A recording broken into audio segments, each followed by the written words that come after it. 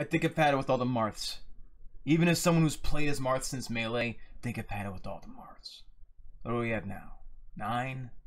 Yeah, I think it's 9 if you can't choke.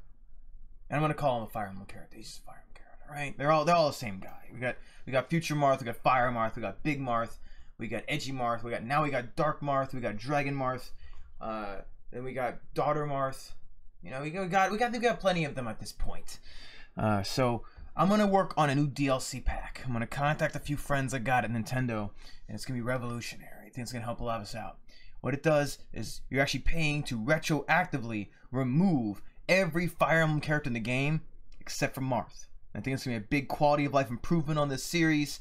So stay tuned.